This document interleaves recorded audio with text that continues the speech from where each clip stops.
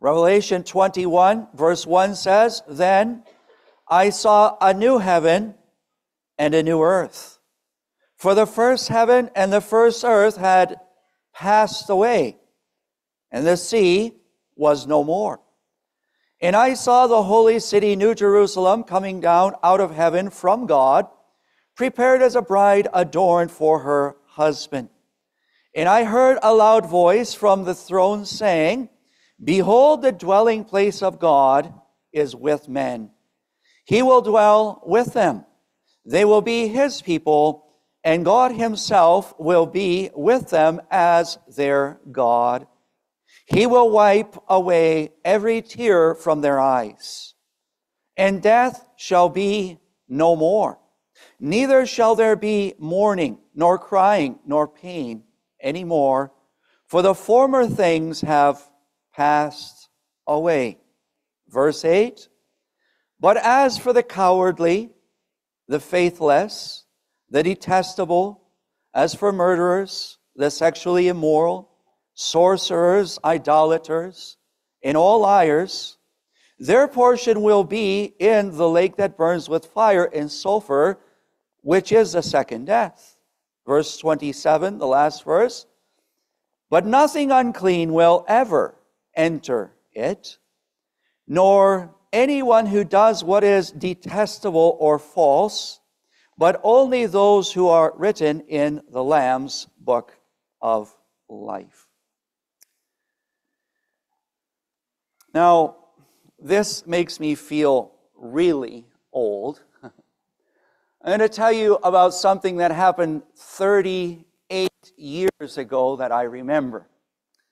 Because when I was a kindergartner or in first grade, if you would have asked me what I wanted to be when I grew up, I would have told you I wanted to be an astronaut.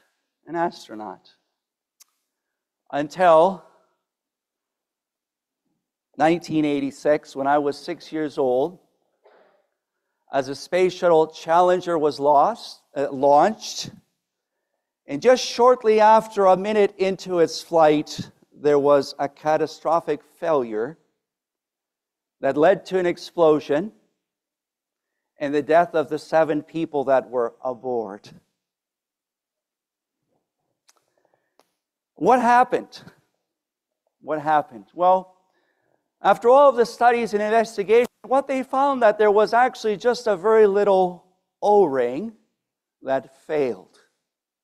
And it led to a chain of events and ultimately catastrophic failure and the death of 7 people. Well, that was the end of my desire to be an astronaut. But what I was thinking about was this: it was just one small thing that led to great destruction and ruin.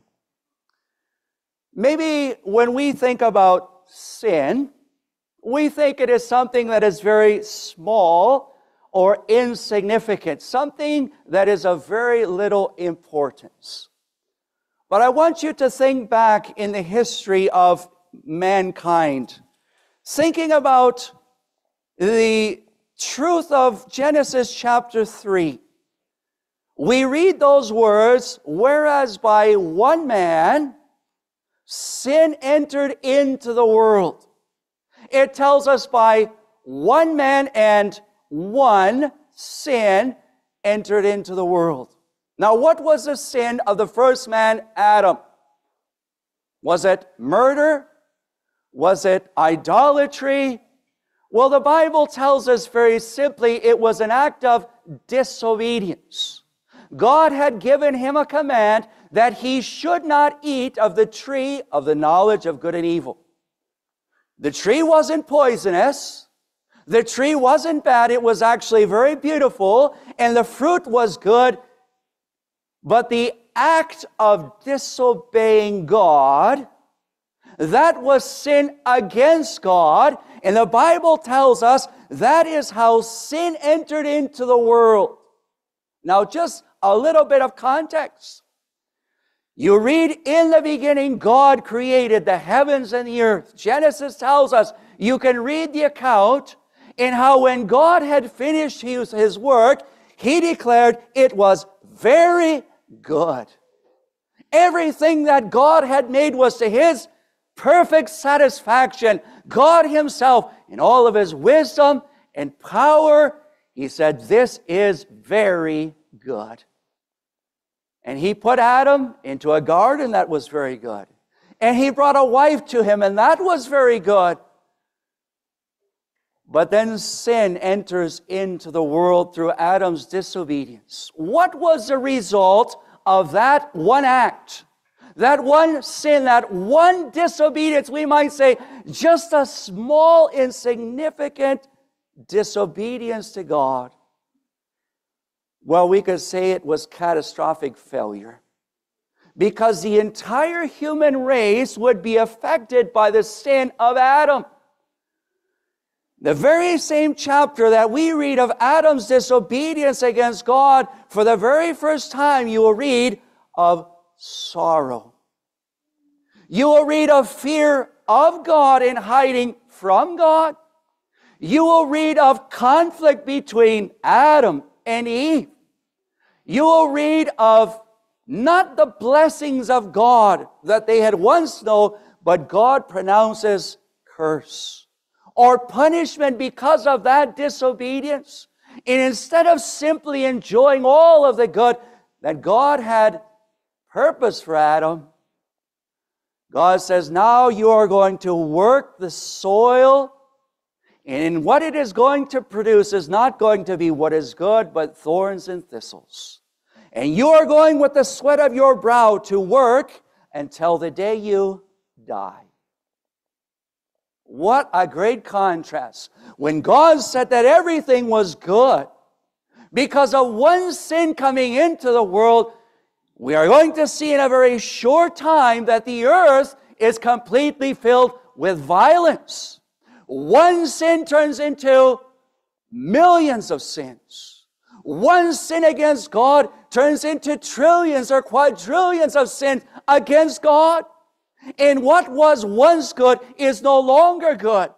There is going to be fighting. There is going to be bitterness. There is going to be murder and deceit. That was not God's purpose in the beginning. But one failure, one sin, and what was once perfect is ruined. As it were, paradise was lost to Adam and Eve because of one sin. And you look at the world that we live in today and all of the evil that exists. We read of so much violence, of lying and deceit and immorality and idolatry. A world that is so turned upside down, so ruined by sin. By one sin at the beginning. But it contaminated, it corrupted, it defiled, as it were, every aspect of our world. It affects our minds, the way that we think. It affects our desires, the things that we want. It affects the things that we do with our hands, the things that we do with our feet. To do so many things that are not pleasing, that are an offense to God. So from one act of sin, plunging the entire human race into ruin. The terms that Romans chapter 3 says is this, is that we are all ruined. It's like the banana that you leave on the counter for a week.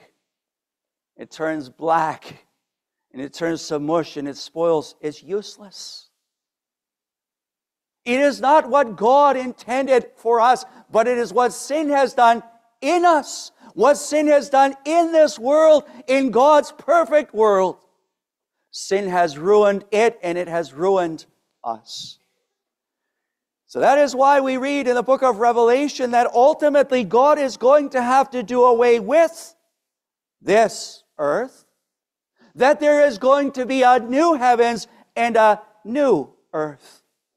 Now, we're not going to enter in all the details of future events, but just to keep this very simple, sin has affected this world, and even though the Lord Jesus in His 1,000-year kingdom is going to rejuvenate and transform, ultimately God is going to have to do away with this world. Now, I was thinking about this and what we heard last night from Dan. What really is important? Is it having things in this world? Fame or money or power? The Bible tells us the day is coming. It's all going to perish. It's going to pass away. It will be no more. So we would be very foolish if everything we had we invested into this life in this world, because it is going to come to an end. What the Bible tells us is this, is that heaven and earth are going to pass away, but there is going to be a new heaven and a new earth that God is going to make. Verse 1 tells us, for the first heaven and the first earth passed away. Why? Because of one sin that multiplied into a multitude of sin, and sin that defiles, that ruins, that corrupts us. God is going to do away with it. The sea is going to be no more. You notice it says, I saw the holy city, New Jerusalem, coming out of heaven from God.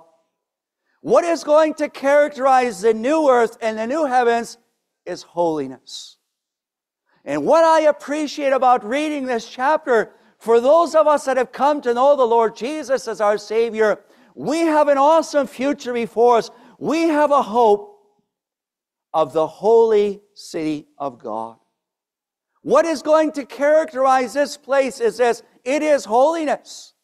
What we read is this: a holy city coming down out of heaven from God.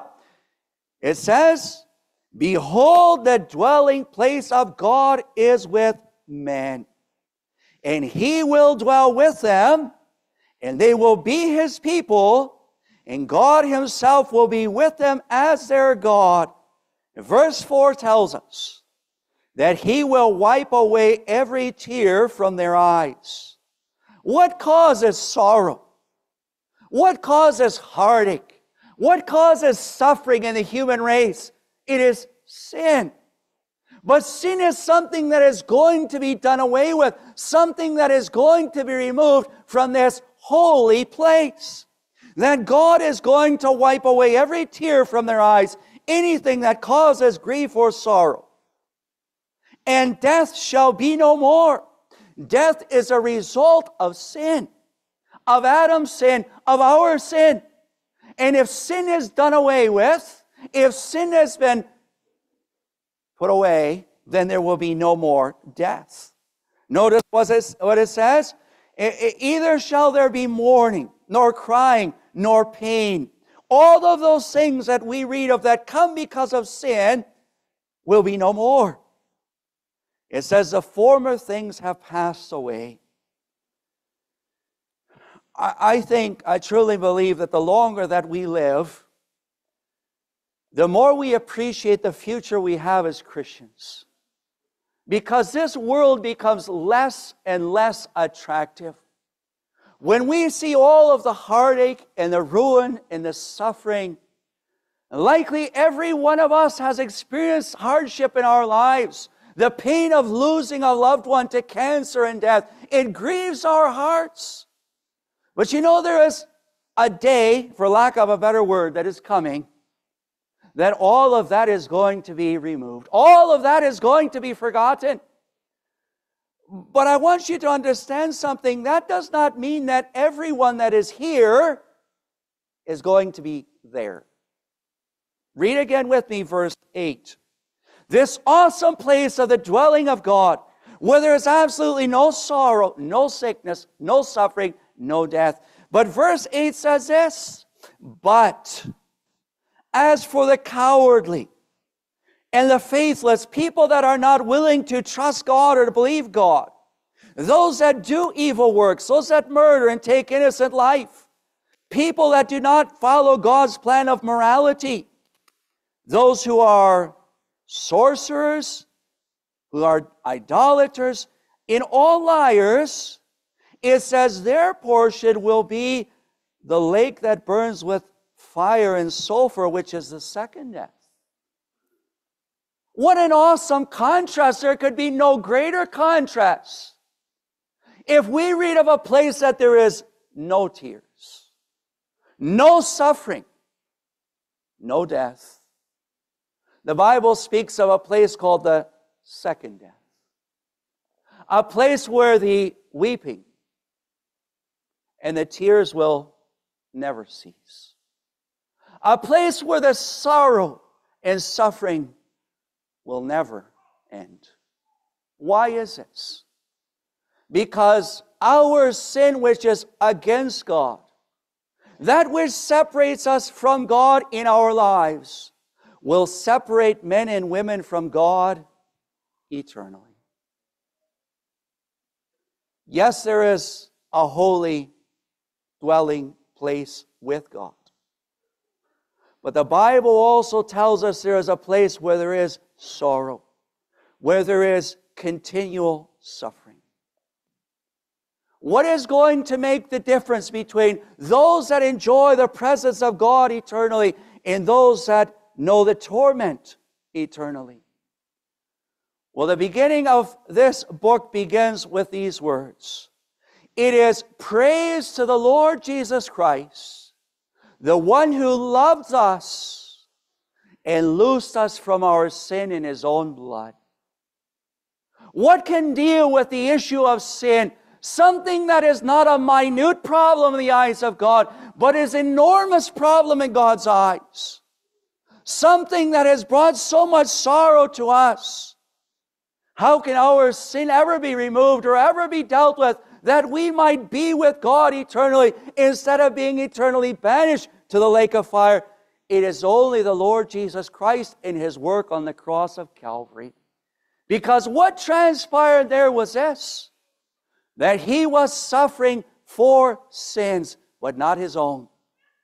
1 Peter tells us that Christ also has once suffered for sin, the one who was just, perfect, pure, innocent, so pleasing to God, and yet He was punished for those of us that have sinned against God.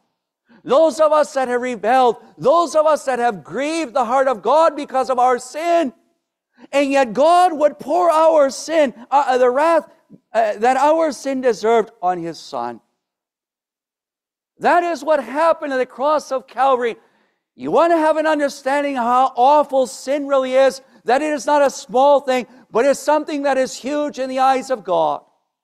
You look at the cross of Calvary and see what was required by God, that our sins be taken away. 1 John chapter 1 tells that it is only the blood of His Son that can clean us, cleanse us, purify us from our sin. When we are speaking of the holiness of God in God's dwelling place, this is what makes it so awesome. There will be no sin there. But here is a problem. You and I have sinned. You and I have sinned against God, and our sin would not allow us to be there. But the Lord Jesus Christ comes into the world to give His life as a sacrifice for sin. And because of what He has done there, God is offering to you the forgiveness of your sins, the removal of your sins. All that sin that defiles, that contaminates us, that corrupts us, God wants to completely remove it from us. Another verse in the Bible says this, that the one who knew no sin, He never spoke a lie, He never used deceit. The one who knew no sin was made to be sin for us.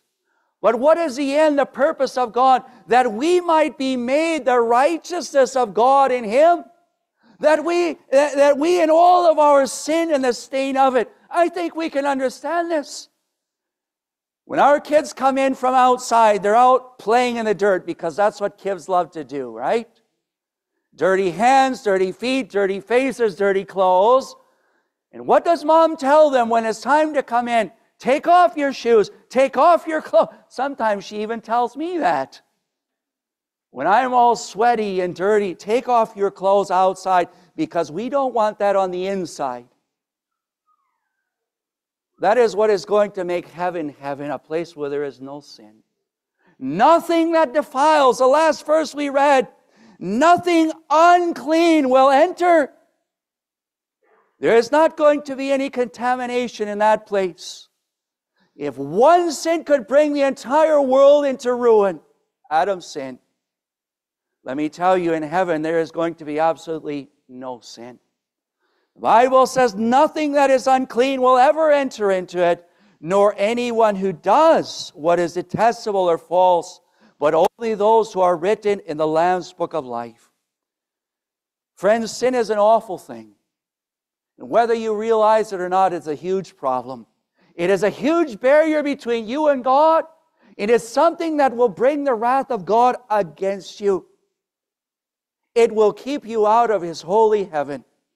But God's desire is not that.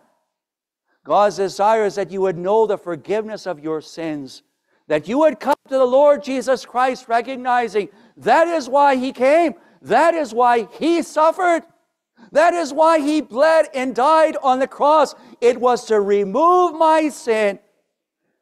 We don't have time to read 1 Corinthians, but Corinth was a wicked city, where there was all class of idolatry and immorality, a very wicked place.